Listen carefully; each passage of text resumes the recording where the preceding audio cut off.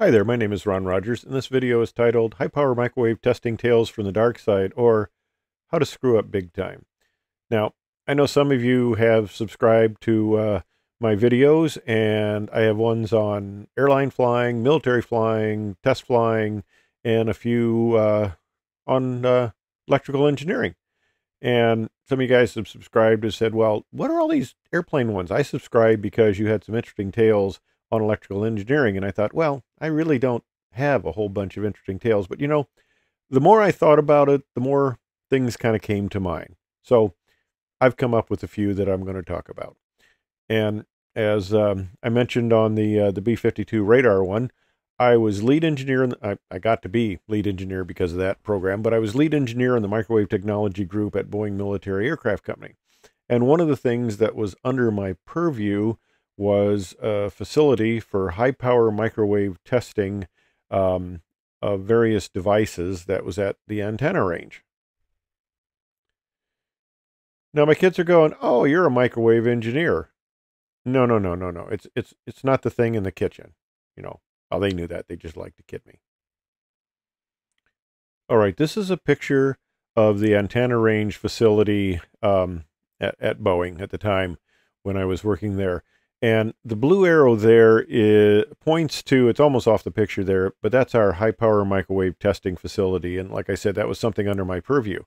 And we would get people sending in devices to be tested. And there's this one gentleman I'd worked quite a bit with. He developed cables that we tested at high altitude, high temperature, and high power. And I've done a number of these tests for him. A very nice individual, small company, and he built these cables, and he sent in a set of cables to be tested. Well, I told the people up at the power lab, this is a standard test with the standard parameters, and the technician called me back and say, "Hey, I got bad news for you. The cable burned up."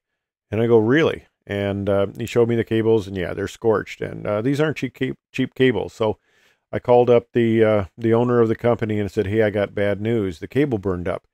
And he says, "Well, on the proposal, I changed the temperature requirements of this to a much lower temperature. These ones didn't need to be tested to as difficult of conditions." And I had missed that. These proposals are fairly thick. It's no excuse. I screwed up. I missed it. We were supposed to get the test right, and I gave the technician the wrong parameters. So I'm sitting there at my desk, and I realized this was my fault.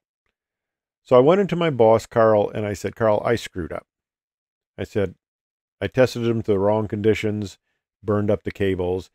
I said, he said he could send another set of cables, and the technician said he would, he'd set it up and redo it. And so I said, we can correct this. Carl looks at me and says, it's in the contract that even if we screw things up, that's too bad. You have to pay for another test at $5,000 a shot. And I go, "Carl, that's not right. I screwed up. This is my fault. It's not his fault." And Carl laughed and looked at me and says, "Yeah, go ahead, get the cables, redo it. It'll be fine." So nobody was too upset. I got the cables retested, and with the less stringent tech order conditions, they pass fine. But you got to pay attention to detail as an engineer. Thanks for watching.